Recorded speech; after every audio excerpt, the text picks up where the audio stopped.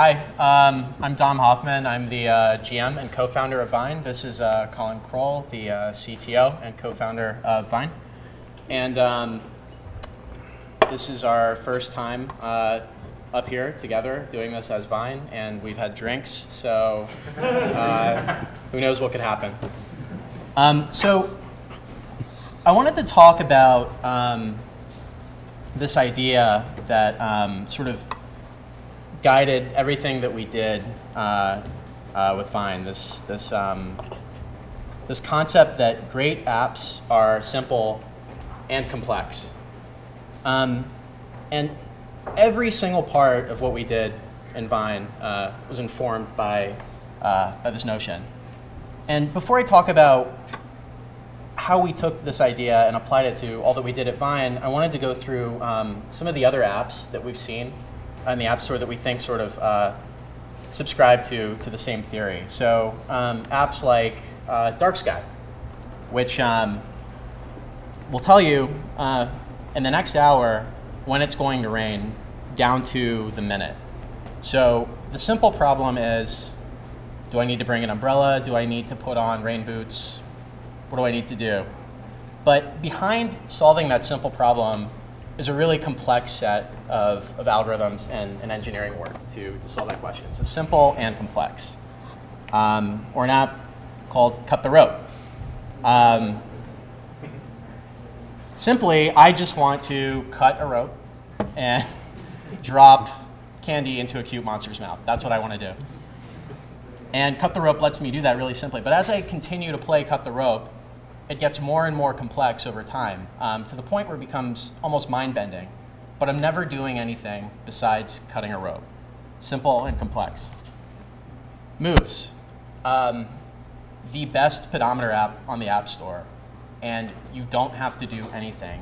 You open it, and keep it open in the background, and it does the rest. It keeps track of how many steps you've taken walking, how far you've gone on your bike, how far you've ran. All of this stuff happens in the background. I don't have to do anything. It uses really complex engineering work to get all that information without me doing anything. Simple and complex. Will Call, which just launched here in New York, but has been going on in San Francisco for a while. If I want to see a show tonight, I can open up Will Call. I can get a list of the shows that are going on in the city. I can tap. I can read about the band. And if I want to go to the show, I tap once more, it charges it to my card, and 1 or 2 hours later, that ticket is waiting for me at the will call of the venue. Operationally, extremely complex, but the simplest package you can imagine. And Uber, something that we've probably all used, solves the very complex problem of how do I get to point A to point B. How do I do that in a really simple way? I just tap. A car picks me up, I get to where I'm going, I get out of the car, I don't tip, I don't give them a card, nothing. It's all taken care of. Simple and complex. So when you look at these apps, they're all really, really, really different, but the thing that binds them together is the fact that they tackle really complex problems in really simple ways. And so the question that comes up is, why does that work? And we think it works for a couple of reasons. We think it works because simple apps are really easy to understand, and you need that. When you look at sort of the way that apps are distributed nowadays through stores, you can download them really, really quickly, and generally it's free or really, really, really cheap. And what that means is the barrier to disregard an app is much, much lower than it's ever been. It's not like traditional software. So when you download an app, you need to explain what you're doing, and you need to make it clear how you do that in a couple of minutes, or people are going to forget about it, probably forever. If you do get somebody to keep their app, or keep your app on your phone, then it also needs to be quick and to the point.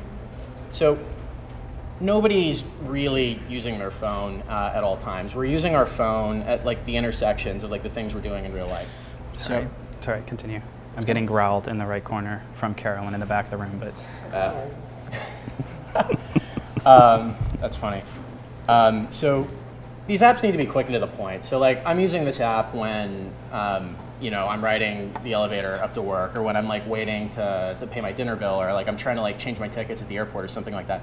That's when I pull out my phone, and that's when I use these apps. So like I need to be sure that the app that I'm using delivers on the value that it promises me in that period of time, and there's no guarantees. And we think the third reason that simple and complex apps work is the nature of the device. Like we're carrying these things around with us at all times. I can pull it out right now. I can look at a tweet that I got from Carolyn, who's standing over there. What's that? That was the one that was growled. growled. The growl that just showed up a second ago. And I've got a really personal connection with this thing. This isn't a computer that I'm taking around with me. This is my life. I'm carrying this thing around with me. I can use it at any time. And when I go into one of the apps that I have on here, and it solves a complex problem for me in a really simple way, that's magic. So when people talk about building apps that are simple, they often talk about reducing complexity. And we don't really think that it's about reducing complexity. The best apps are, like I said, simple and complex. We think it's about concealing complexity. Oh, right. And I'm going to talk a little bit about how we actually apply this principle to the technology that we built for Vine. And I'm going to come right behind you over here. And I'm actually not, I mean, I caught some of the hands that are developers, but this is going to get a little technical. And we'll have an opportunity. Into the mic? Oh, sure. We'll have an opportunity to answer any questions that you guys have about really any of the technology. But I'm just going to cover a little bit of like, how did we take the idea of simplicity and work it into the interface? Because this is, in a lot of ways, the magic of Vine. People on Vine really do two things. They watch video and they share video. So all of our focus really went into how do we make those two things much, much simpler than anyone who came before us and hopefully hit success. And starting with watching videos, you know, we had this really specific vision of everything moving all the time. And if you've used Vine and you open it up, the first thing you experience is everything moves, or it should move, if your bandwidth is good enough and you're downloading fast enough and all these certain hurdles are cleared. One of the first things we had to figure out was how do we keep the videos downloaded ahead of where you're scrolling in the feed.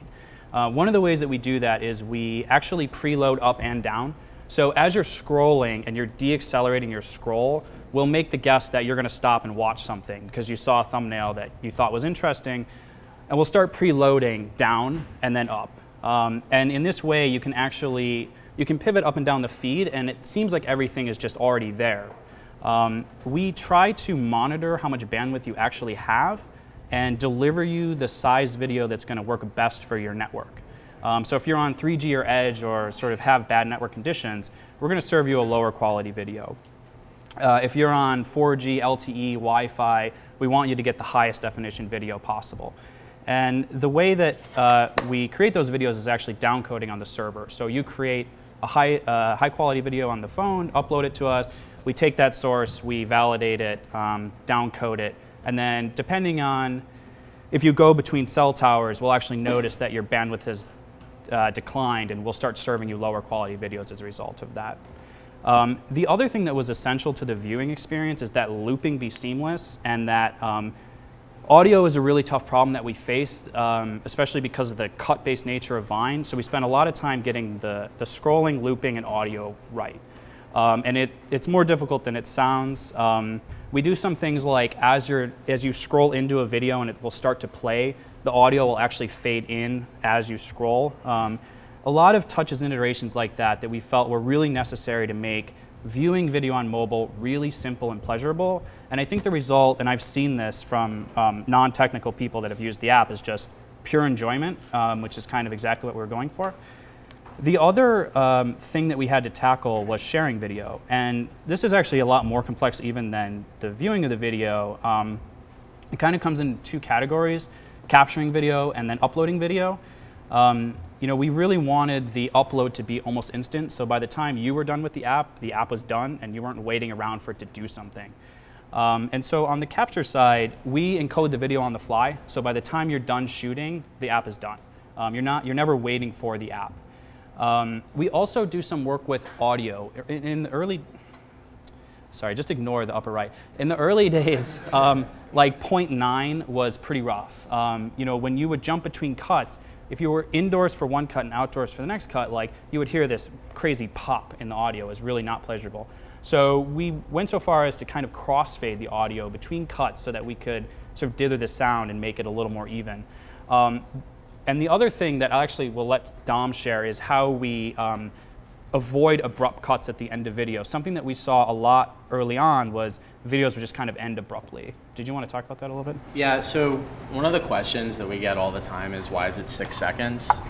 And there actually isn't like a great answer to why it's 6 seconds. Please don't answer that question. Yeah, I'll talk about why we did this way. So we started at 5 seconds and we went all the way up to 10. And what we found was that like the quality of the video didn't really change at all, but it became a real pain in the butt to watch a 10-second video. And it was hard to upload too. So we went back down to 5, but a lot of people were saying like, this isn't enough time. I can't like capture what I want.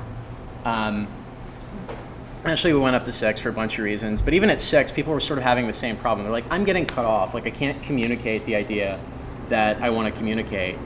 And what we realized was it wasn't an issue of the length per se. It was an issue of people having a really hard time gauging what they had left based on just the progress bar. So what we did was we had the progress bar represent 6 seconds, but we let you shoot past the 6 seconds up to 6.5. And as soon as we did that, the quality of that last cut on these videos people were making went up like 10 times. It was so much better. So it's just like another case where we needed to take something that was a little more complex, which was like, how do I figure out exactly what I've got left and just make it simpler? And the way we made it simpler was we just sort of let you overflow. We just let you overflow. And the result, I mean, was much better by doing that. The last thing I just wanted to mention was, I know this is mobile meetup, but the server plays a big part in how the app, how the user experience works on the app. So one specific point is, when you're uploading, we basically respond immediately, and everything that's going to happen after that upload, from validation to downcoding to sharing to distribution, is happening asynchronously. So the user, when they upload, all they're doing is spending as much time to get to the server as they need and back. They don't wait for the server to do anything. And that really gives us the feel of instantaneous upload, which was really important in the sharing video part of the app. I think that's actually all we had planned to present here, but we could definitely answer any questions. And that's our email and Twitter. Please. Websites. Sorry?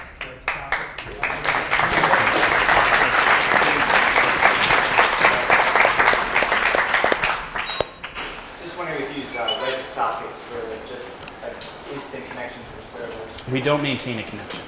Not yet. Please. Yeah. What's the technology stack that you use, if you don't mind? Yeah, we run in EC2. We're written in Python, and we use a slew of open source technologies you could probably guess, from MySQL, Redis, RabbitMQ, etc. And we're written on Flask. Flask? We've written on Flask. Please.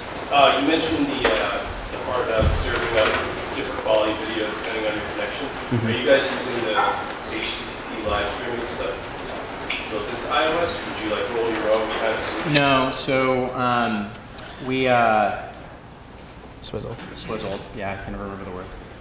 We swizzled the HTTP request libraries in iOS, and we track when a request starts, when a request ends, and on the callback we track how much data has come back on the callback for progress. And then all of that gets reported to a single repository. So every single request that gets made counts towards a running average of what your bandwidth is. And then we use that to determine which quality video you should download. Thank you for opening the windows. Please. Question on the side. Oh, sorry, go ahead. Are you guys doing an Android version? And did you pay Daft to release their track list on your platform? We are doing an Android version. And we've never paid anyone. We've never paid anyone for anything. No, that's not true, but not Daft Punk. Not for promotion. Please. I was wondering, so I think it's super interesting what you said about kind of solving for issues users might be having at the end of the video. But what about at the beginning? I know like there's some limitations with like focusing. Like how can you address that? So Go ahead. we're working on it. There's plenty of ways that we can address it. We're sort of working through all the possibilities, and I think we're pretty close to landing on one. It took a while to get there, but I think it's like the best way to do it. So like focus was just one of those things that we couldn't get right for 1.0, but we're pretty close. In the back.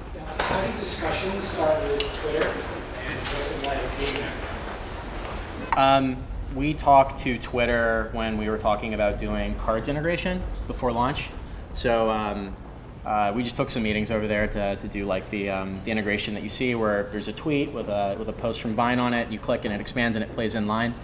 And those talks developed further and further, and we sort of realized that like a lot of our goals and stuff were really quite similar.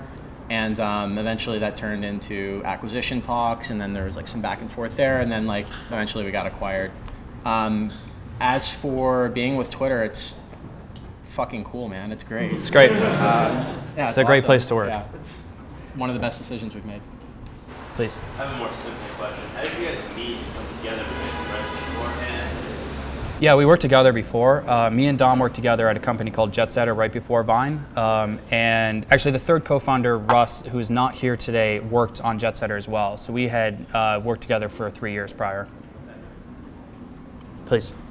I noticed that you can tag people with it with Vine, like the usernames. Are you guys planning to add that in? Or? That's in the App Store right now. It's just hasn't been approved, so Soon. look for it very soon. In the back. So how did you actually design iterate? Like initially, how did you start, and then how, like, to simplify, what all actually you did to simplify your product? One more time? How do we simplify our product? So how did your iterations go? Like initially. Oh yeah. So the very first version of Vine was not social. All it did was the shooting mechanic, where you tap to hold, and then it dumped it to your camera roll, and then it crashed. It gave you a cute message before it crashed, too. And we gave that to people, and they had fun with it, and they would SMS us their videos, and we thought, gosh, we should do a social layer, and then we did that, and then we had to simplify through that, and like even like auto playing didn't make it in until like 2 months before we went out. And you know, you start with something really simple, and then you add the things that you think need to be added, and every time you add something, the complexity jumps up like exponentially, and then it's your job to like whittle that down and get it back to, or as close to where you were. Like I even think the version that we have right now is still less simple than what we had, but the benefit is worth it. So like it's always our job to try and get it back to where it was when you add something new. Yeah, we've not been afraid to throw things out either. We'll often throw out whole features that we just don't think are good enough to put out. So a lot of iteration. Who's responsible for the navigation? Because it's really cool and innovative. That was me. Yeah. Was there something you guys were doing in your own lives before that you wanted to find a better way to do it, a better solution to find? Well, he has a good story for that. I don't.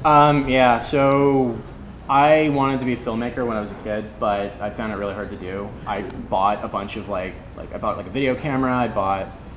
I didn't buy editing software because nobody buys software when they're like in 8th grade. They just download it and it was fine, whatever.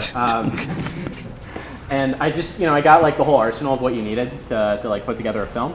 And I spent like a summer doing that, and it was a lot of fun. And then I sort of just fell off. And I'd been programming, and I'd been designing, and like I guess like film was always like in the back of my head. And like on my phone in particular, it's almost all videos. Like I don't shoot a lot of photos. So even before we ever built this product, like I was shooting so many shorter videos. So I think like, yeah, like totally, like I was super into video and film, and I think everyone on the team is. So it definitely like manifests itself in the product. Yeah. Are you guys planning on adding any editing features? I know like some people I've spoken to about it, they really would like that addition. I would too, but I know it would kind of distract from your concept. The reason we started with the cut is because it's like the most essential part of filmmaking. It's like the atomic unit. It's what lets you take a story that's this long and like make it this long. You can tell a 30-year story in 2 hours, or a 10-minute story in 6 seconds.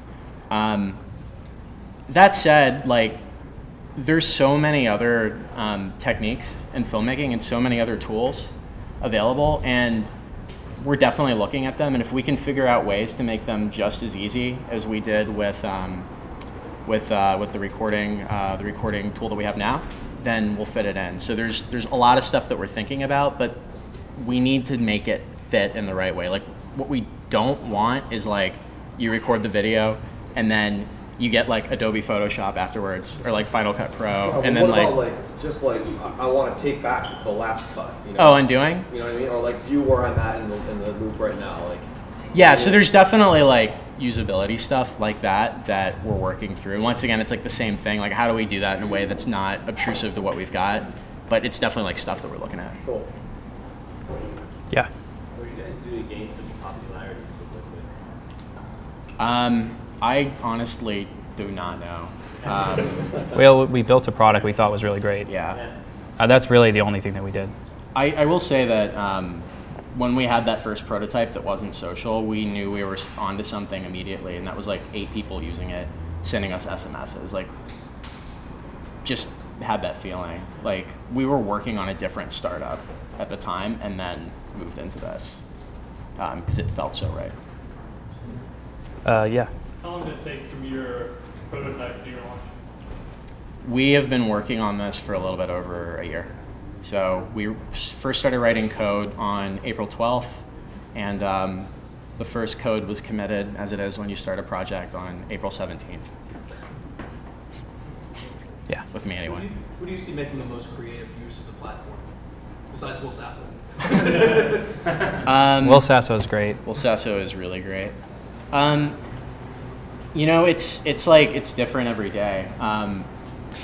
We've got like a hip chat going on at the office, and like we've got this little bot in there where you paste like a Vine link and it turns it into a GIF, and then you can click it and then like it plays the sound and stuff as an actual Vine.